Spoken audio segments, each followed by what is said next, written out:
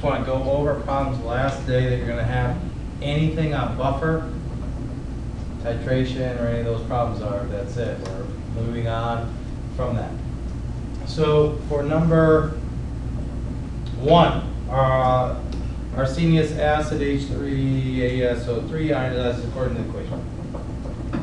So we got an equilibrium constant, and that constant is 6.0 times 10 to the negative 10th at 25. So for a 0.6 molar solution, calculate the pH. So the first thing you need to do is write the equation over again, because we're going to have to do an icebox.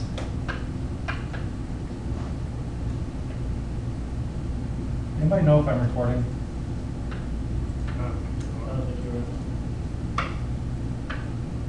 Okay, thanks. H plus H2ASO3 minus. All right. From there, we're going to have to do a little icebox. We know that AP, we're not going to have to do any quadratic equation. What's the molarity I start with? 0.6. How much of this do I have? 0.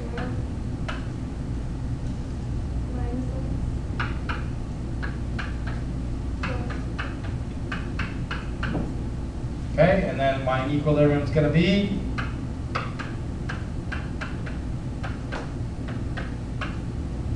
all right. So we have that. Now, you always get a point on AP for writing the equilibrium expression. So what's that going to be? H plus. God bless you. H2ASO3. So you have to write it for the solvent? You have to write the K, to tell you. Write the Ka expression. I forget that. What's that? It tells you A, B, C, D, E. This would be like A or B. Okay? Over the H3ASO3. All right. So then what we know is going to equal X times X over what?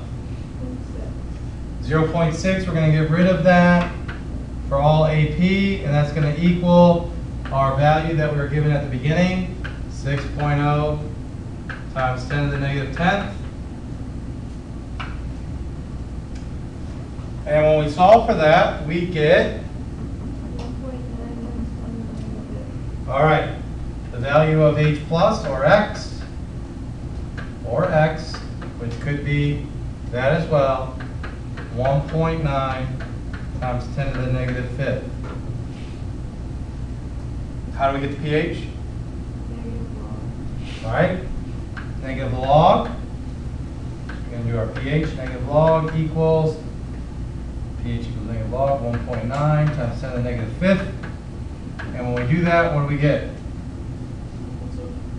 4.72. However, it asks you to do the percent ionization. Now, this is something that AP may ask you to do that I haven't talked about. How would you do that? This is really tough. How would you do this? Percent, it's like the most associated with the total or whatever of it. All right. So we're going to take our 1.9 times 10 to the negative 5th and divide it by what we started with. And here it is. 0.60 multiplied by 100. And we get what? 3.2 times 10 to the negative 3. Yes. So if I was doing percent ionization, I'd do this, 0.0032%. Just list it a little bit differently. I like to see it without that. You can do it either way. Okay? Percent ionization should be no problem. Those of you that were in blue 2 should definitely make a note of number 1 on the packet you worked on in class today, because we didn't do that. And especially the percent ionization. Number 2.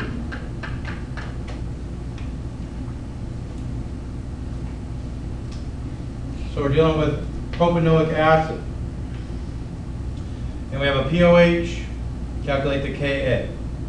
All right, so the first thing you need to do is obviously figure out what the equation is that you're working with. Could anybody help me out with that?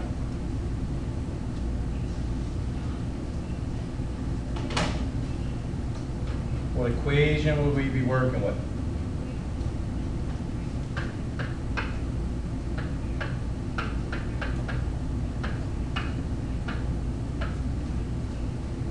It's tough. It's a tough one now. H plus and C3H5O2. Yes. H plus C3H5O2 minus. Again, plug it into our ice box. All right, plug it into our ice box. Let's go ahead and do that.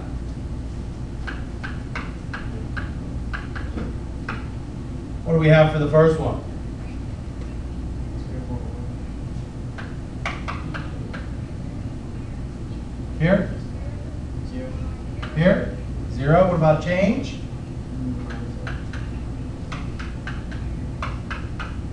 All right, and what do we have for equilibrium? 0.196 x.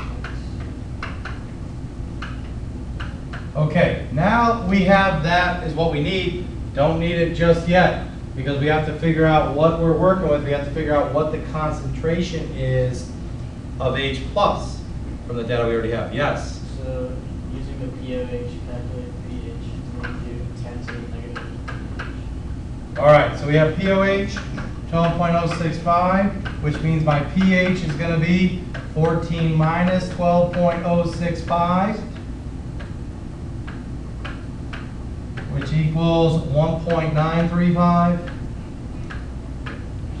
And then we do H plus is going to be, concentration of H plus, 10 raised to the negative 1.935. And you get what? L116. All right, 0.116, 0.16. And that is the same thing as my X value. That's the same thing as my X, right? So take a look. We calculated H plus. We did that. I'm going to go ahead and circle it in black. So you should know H plus is here. We calculated H plus to be that. So now we can just plug it into our equation and rock and roll.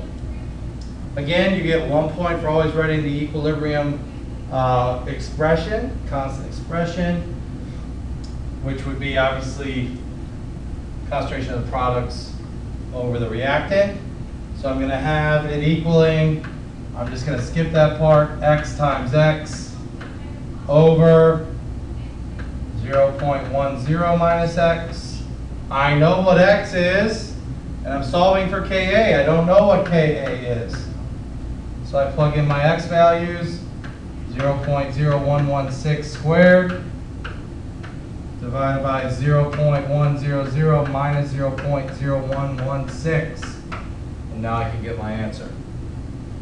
What did you get? 0.00152. All right. You can put this in exponential form. 1.53, that's what I got. Times 10 to the negative third. Okay? It's not bad. Seems like we're rock and roll on that. Did you guys get all that? Did you get all that? Yeah. Got it. All right, good, good, good. You like that? All right, let's do 4. 4 is the one I didn't do at the other class. Let's do 4.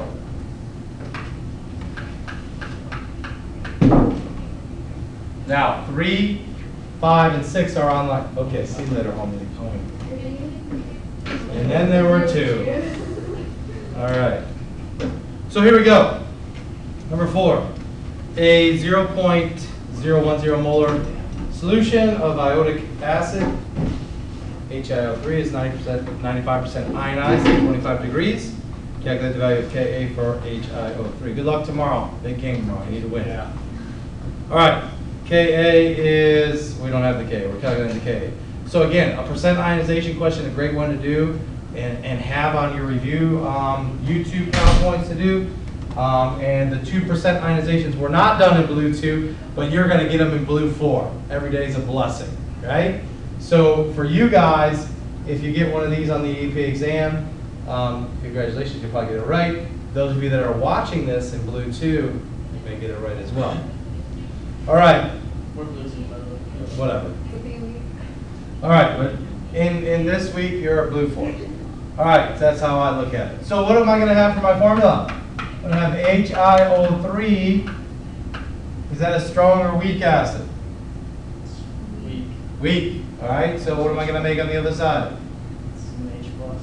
Some iodine.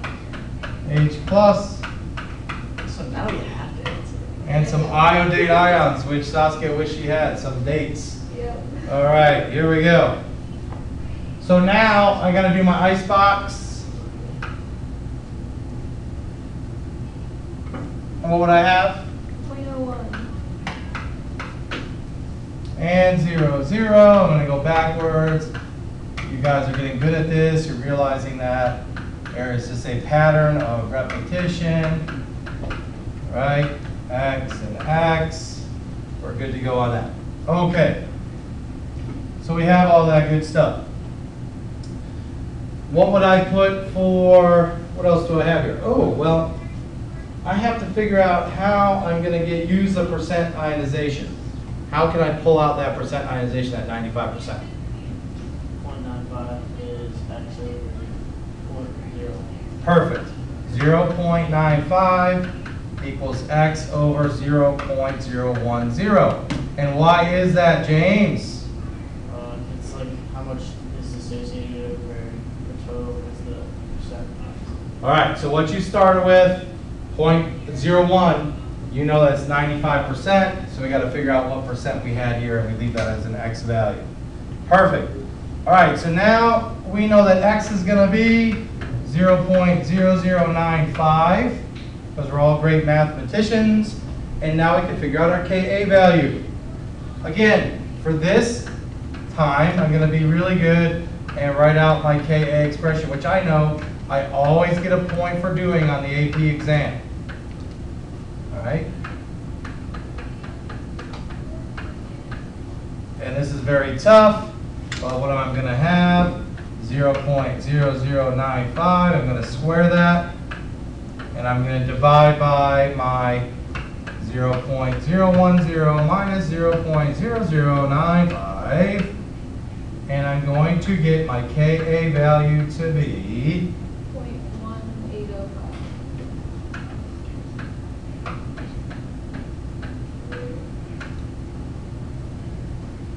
all right, and a little staircase to boot. Pause.